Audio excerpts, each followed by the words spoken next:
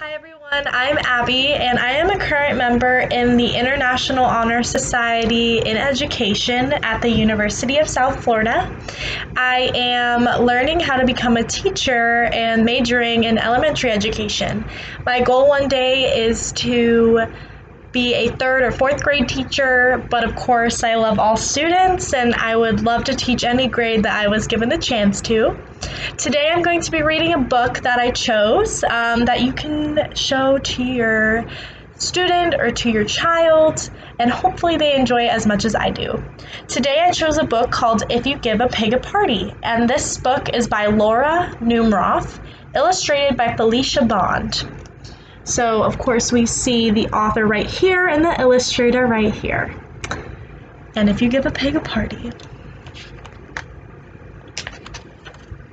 Let's begin. All right, if you give a pig a party.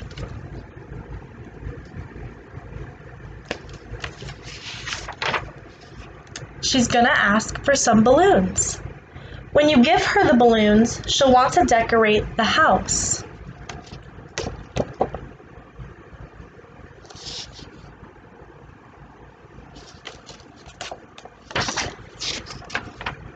When she's finished, she'll put on her favorite dress. Then she'll call all her friends to invite them to the party. There she is in her dress, all the balloons everywhere. Looks like an awesome party. Her friends won't be home, so you'll go with her to look for them. On the way, she'll see a street fair. She'll want you to take her on the bumper cars. I don't know if anyone has ever been on bumper cars, but they are so much fun.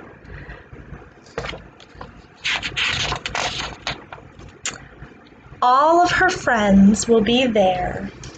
Look, there's all her friends on the bumper cars. So cool. Then you'll have to take her on all the rides. And she'll want to play all the games too. So there's the pig. She's on the ride with all her friends, and now they're playing games. That looks like a pretty cool game. When she's done, she'll ask you for some ice cream. When she's finished eating the ice cream, she'll need to change her clothes. So you'll have to take her home. There they are getting ice cream, and look, she's all dirty. She got the ice cream on her dress. She'll ask her friends to come along. On the way, she'll start a game of hide and seek. So there she is, running away, going to hide. And there they are in the woods. You guys see the pig? Where is she hiding? Yeah, she's right there. She's a sneaky pig. When you finally get home, you'll have to make dinner.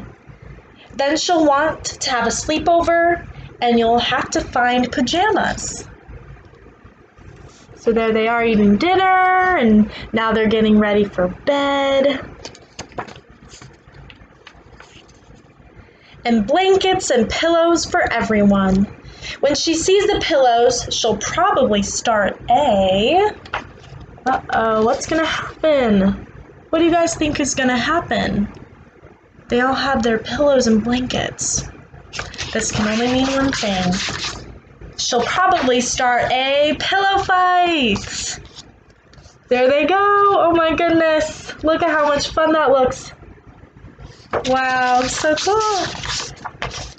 Then she'll make a fortress out of blankets. Of course, when she's finished, she'll want to decorate it. Look at that cool fort. Pretty cool. So, of course, she wants to decorate it. So, she'll probably ask for some balloons. And chances are, if you give her some balloons, what's going to happen if we give our pig some balloons? Well, if you give her some balloons, she's gonna ask you for a party. And there we go, back to the beginning. Awesome. So that's the end of the book. I hope you guys enjoyed it. This is one of my favorite books from growing up. It's from the series If You Give a Mouse a Cookie. So if you've ever read that book, this is kind of like a spin-off on that one. But anyways, thanks for joining me. I hope you all have a wonderful day. Bye.